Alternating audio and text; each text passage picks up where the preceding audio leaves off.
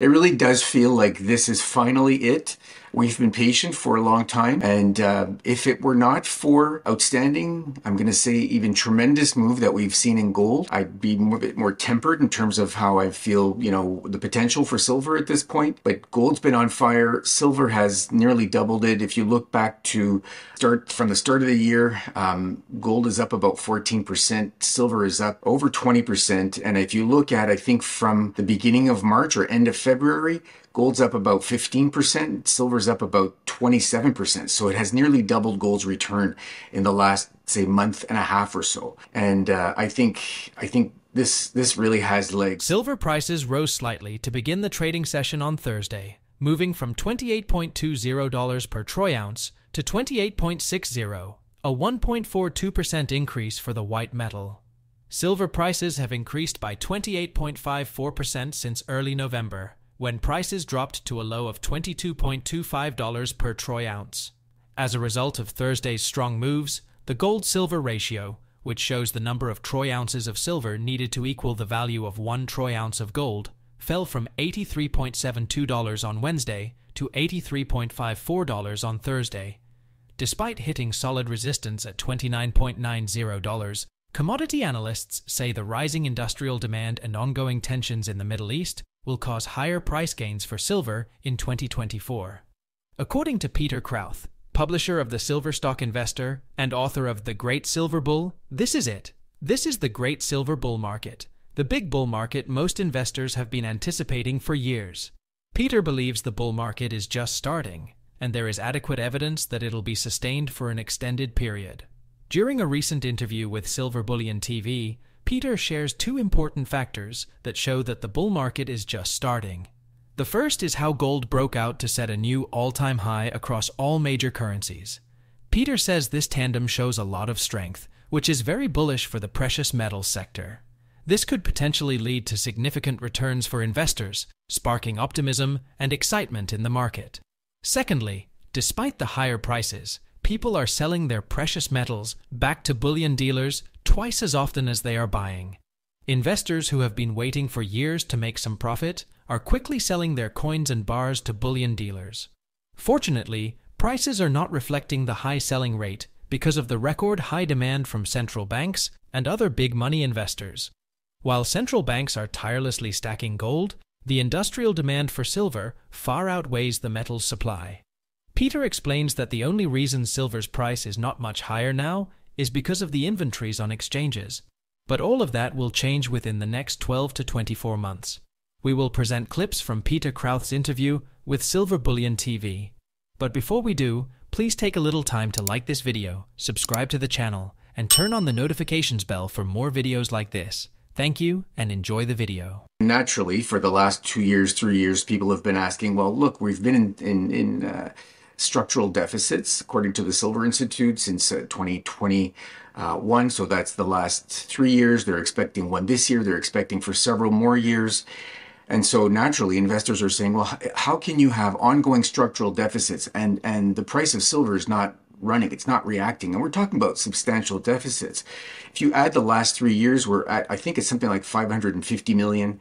If you add this year, you're going to probably be at somewhere around 700 million cumulative over the last, say, 4 years, including this year.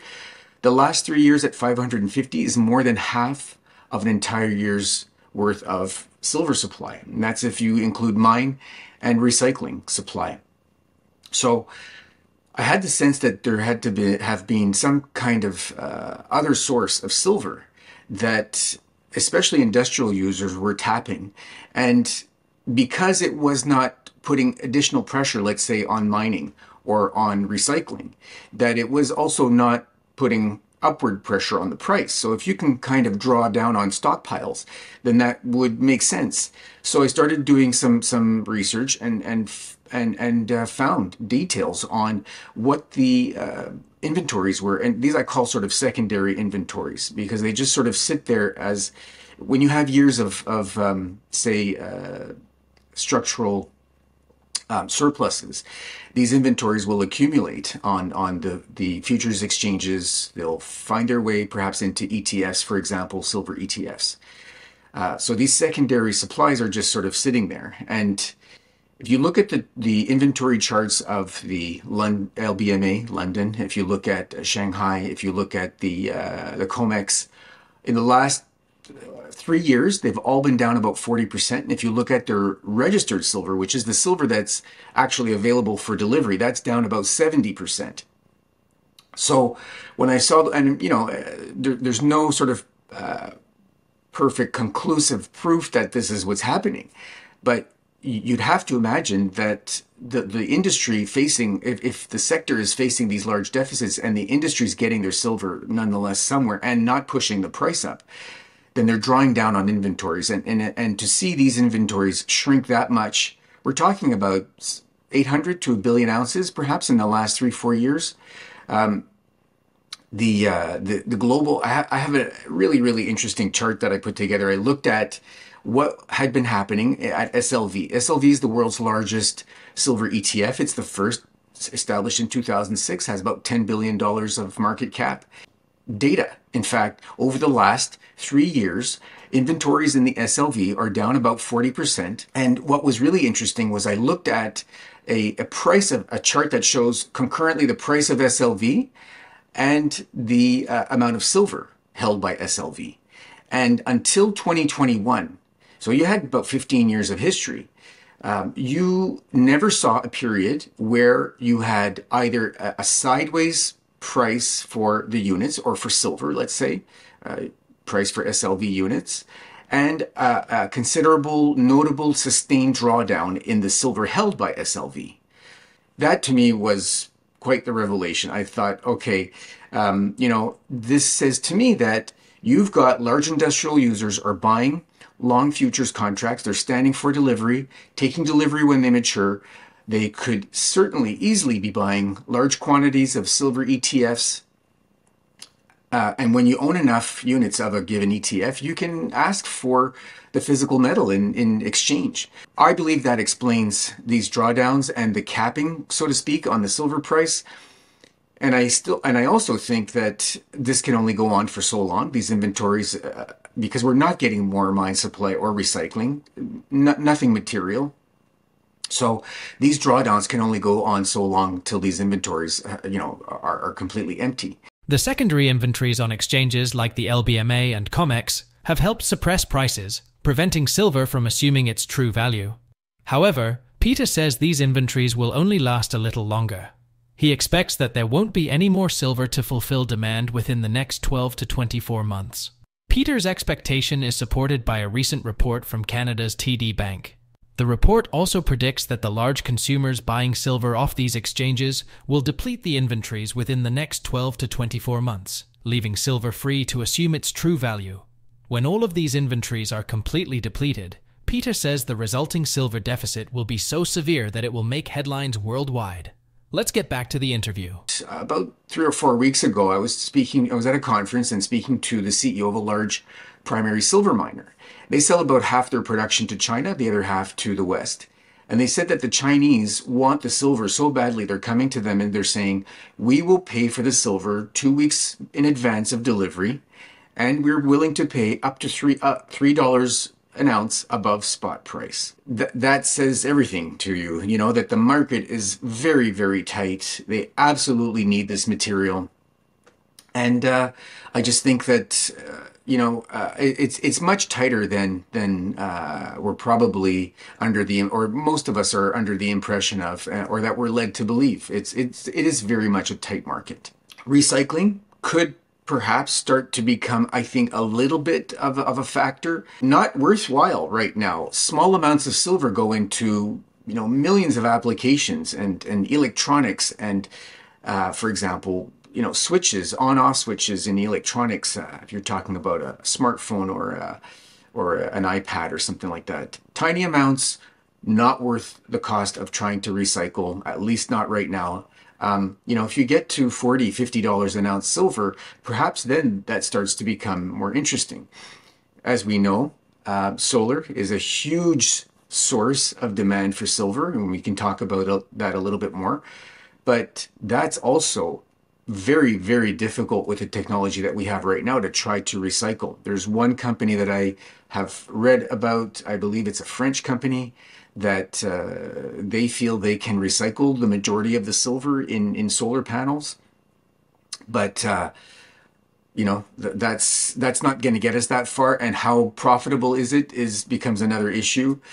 And the demand is just through the roof. I mean, there was news in the last few days that India is launching the world's largest renewable energy park in Gujarat, and it's going to be 5 times the size of Paris. That's going to take a lot of silver. It's a solar park. We've also recently gotten some data on Indian imports for silver for February. They were at a record 70.7 million ounces of silver. That's 64% of their annual imports last year in February alone. So it's going through the roof. India economically is doing relatively well. Massive population, of course, and it is moving towards, if anything, even if gradually moving towards renewable energy and consuming a lot of silver. Not to mention the silver that they consume personally for investment purposes, because they're big fans and they understand silver as much as they understand gold. So they're buying it personally, as I say, for investment purposes. So that's a very big market, and there are all kinds of forecasts. There's Baker Steel put some projections out. They looked at different critical metals going over the next 3 years.